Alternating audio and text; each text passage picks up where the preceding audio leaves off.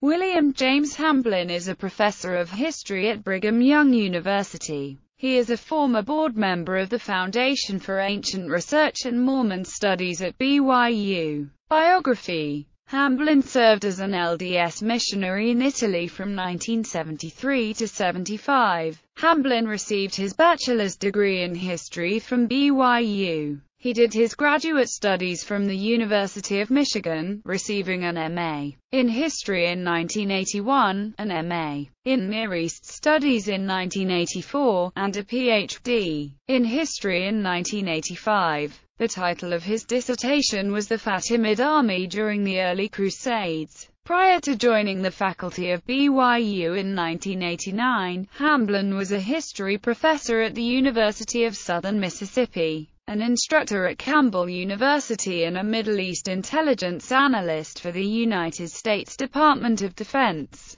Hamblin contributed many articles to the International Military Encyclopedia. During the summer of 2008, Hamblin was a student sponsored by the National Endowment for the Humanities at a 5-week course sponsored through the University of Tennessee at Chattanooga entitled Holy Land and Holy City in Classical Judaism, Christianity and Islam. Hamblin lives in Provo, Utah. He has 3 children with his ex-wife, Lori. The two divorced in 2013. He has taught as a professor at the BYU Jerusalem Center and is currently teaching at Brigham Young University in the History Department. Apologetics. Hamblin is also known in his role in Mormon apologetics. He has written on archaeology and the Book of Mormon, both in general articles for the Journal of Book of Mormon Studies and in response to criticisms to the historicity of the Book of Mormon. In 1994, as a response to Brent Metcalf, a critic of the Book of Mormon, Hamblin published a paper in the 1994 Farms Review which included an encrypted message stating, "Metcalf is butthead." After the review went to press, the editors became aware of this bab and hastily removed it. Writings: Warfare in the Ancient Near East to 1600 BC, published by Routledge in 2005.